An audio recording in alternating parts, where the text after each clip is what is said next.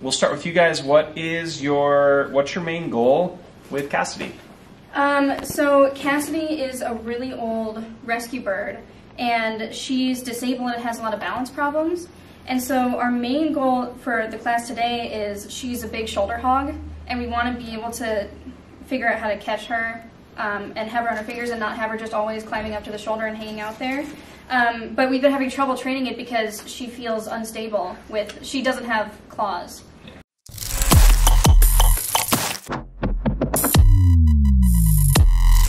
First got her, she couldn't fly at all. Yeah. And now she can fly really well, but she's using that to fly to our shoulders and fly around. So that's our main goal. Our second goal is get her to bathe because she needs to bathe. Yeah.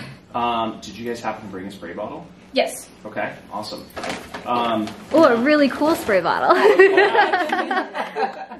Cool, and all of you guys in your goodie bags, you have little sample sizes of our pellets and our freeze-dried seasonal feeding. So especially for those of you, which is this class with tiny little birds, it doesn't necessarily make sense, or it might feel overwhelming to make the huge batch of seasonal feeding that we say to make. But our freeze-dried is obviously, you guys got a little sample pack, but that's just something where shelf life is 25 years. You get to just add a little water. You don't have to use your entire freezer storage to make food. Or buy another freezer like we did. Experiences. She can bathe in her water dish, her tiny water dish, and she does it maybe once a week. But she's had some bad experiences falling into water because of the balance issues, and so now she really doesn't want to take a bath, and she's afraid of the spray bottle.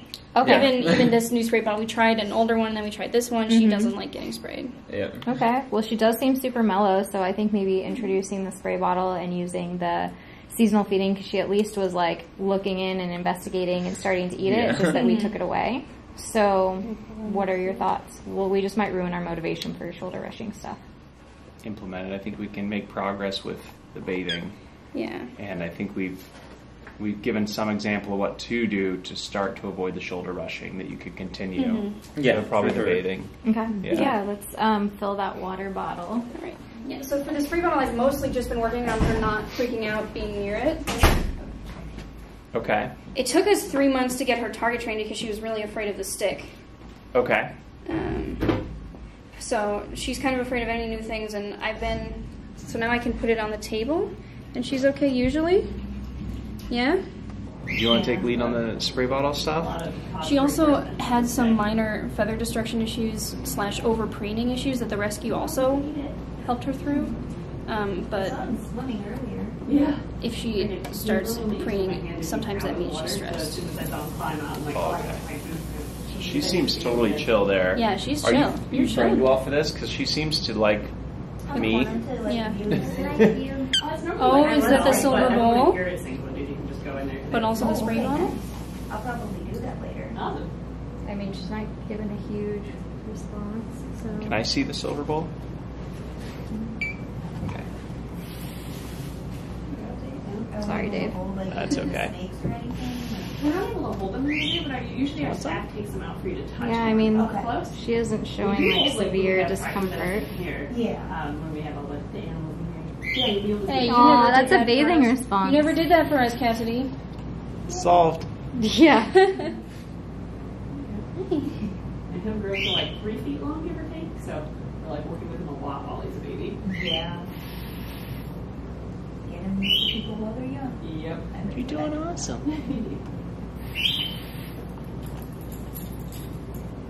So one of the things that you're experiencing here is that we're starting with whatever is working and then trying to enhance it from there. Nice. Good job. Oh, good job. Good stuff. So part of the reason you're seeing success with this is that when food, water, or shelter are disrupted, then you can get away with a lot more. They'll be seeking the opportunity to get it back, to earn that back, but in the process, like she's discovering, like, oh, this kind of feels good. We've also been trying to train her to make her farting noise on command. Farting noise. Yeah, I gotta show you a video of it. I would love to see a video of that. It's just observational learning at its best. Aww.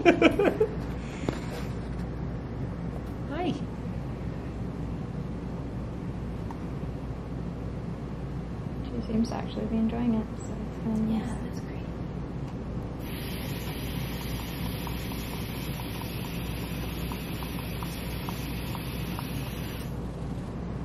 great. She has a similar like presence about her as Gideon, like this eclectus who I'm working with right now. He just looks deep into your soul. He doesn't look at you; he looks into you, and she has a similar like, gaze. Oh, is that good? Yeah, that's going to be the next thing Luna and I work on, because she doesn't take very many baths. When she does, it's usually in her water dish. Yeah. And our vet keeps getting on our ass, but about because her feet are so dry and her beak can get dry. Yeah. And so she's like, use aloe, get her a spray bath, figure it out because she needs it way more often than she's doing. Yeah, and it might be something when she's getting her breakfast that maybe it's Theo, because you're saying that she's more receptive to him. He holds this and does exactly what Dave's doing, and you just kind of gauge her response. My god, that's a lizard on the floor. Yeah. He got free. Sorry. Yeah. You got free. No. He fell. I'm so sorry. At least it wasn't the rattlesnake. Just falls all the way down That the lizard water. is faster than us. Yeah. Luckily, I missed coming up for that. We landed right, like, we must have just missed it, because I looked at the weather report, like, partway en route. I'm like, we can't land in lightning. But it had cleared enough. Steph, good job. Oh my god. Good job, good job. That's the Great. calmest you've ever been wet, Cassidy. She usually looks like a crackhead. So a lot of it is gauging it, and a lot of it, too, is making sure that every time you pick up the spray bottle doesn't necessarily mean a bath. That's, So a lot of this is me just waving and being like really big, and obviously I don't need to be this big with the water bottle, but I'm just gauging her responsiveness and if she's going to freak out. I wish you could see what's actually happening just out of the shot.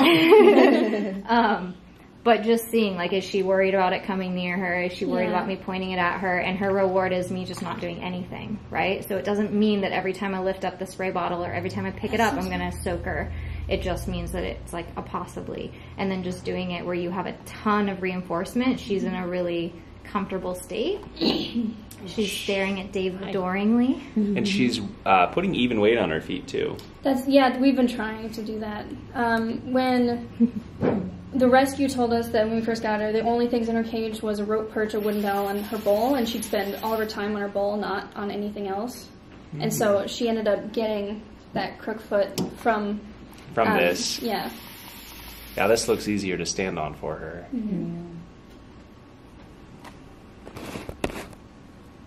Yeah, I mean, she's pretty soaked. I don't know how much more I need to really do. Yeah. She's... You keep I getting don't know a if the point response. is getting her just like drenched rat status, or I feel like we've kind of accomplished it. Yeah, this is great. I'm pretty happy though. Yeah, to me it's about the response that we're still getting. Yeah. Oh, almost too much? Almost too much. You're not going to be able to fly very well. Don't try. Oh, there's some nice shaking. Yeah. Yeah, that's the end of it there. Yeah. Awesome, Cassidy. So some things to consider at home is changing the environment that you're trying to give the bath in. Yeah. And then as Jamie said, You need to up the reinforcement and the environment at the same time. Yeah, we did a couple of things wrong when we first got her, and just moving her bedroom to a different bedroom completely started her over for us. It was really great. When we first got her, we would offer the finger, and if she didn't want it, then we'd just give her neck scritches, because she'd go like this. And so she would do this if she wanted neck scritches, but then she also learned to do this if she didn't want to step up. And so we had to change the body language for stepping up. Rest to eat. you could tell the positive association with that bowl, though. Yeah. It was interesting. Like, the different color bowl wasn't enough. It had to be this one. And when she bathes in her bowl, she can only get this front part Yeah. because she can't balance further than that. And she used to bathe in a bigger bowl, but she fell in that and then started associating that with bad things. So Okay.